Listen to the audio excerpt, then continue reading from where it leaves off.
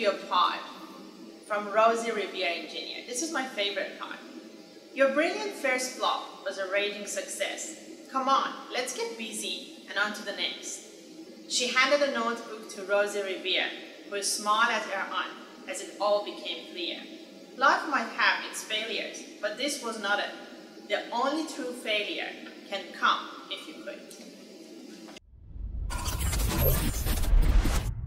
Hello, my name is Mahsa Mohaghegh. I'm a computer engineer, lecturer in the School of Engineering, Computer and Mathematical Sciences at Auckland University of Technology.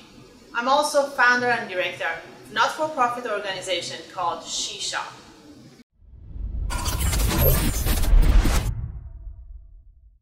Today I want to tell you my story, how I became an engineer.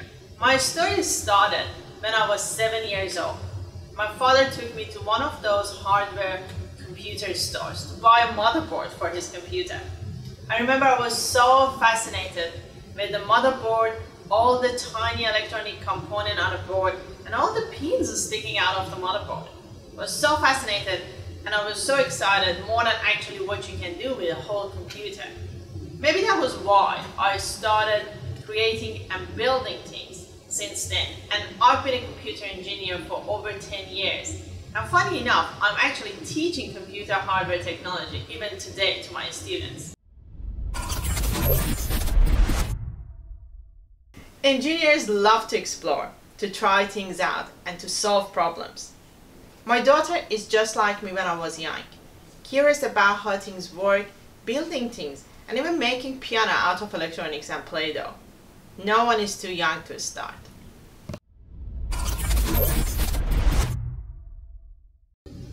Take a stuff apart, learn how they work, fix it, put it back together. But if it didn't work, it doesn't matter. These are all problem-solving skills that they are not taught in school.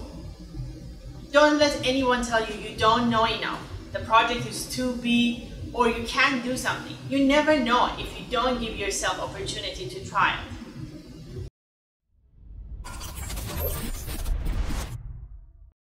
So engineering is fun. If you really like to find out how different things work, if you're curious, if you love challenges, and if you're a hard-working person, engineering career is the right pathway for you. It's not always easy, but it's always very rewarding to be part of the group that making things to make other people's life easier.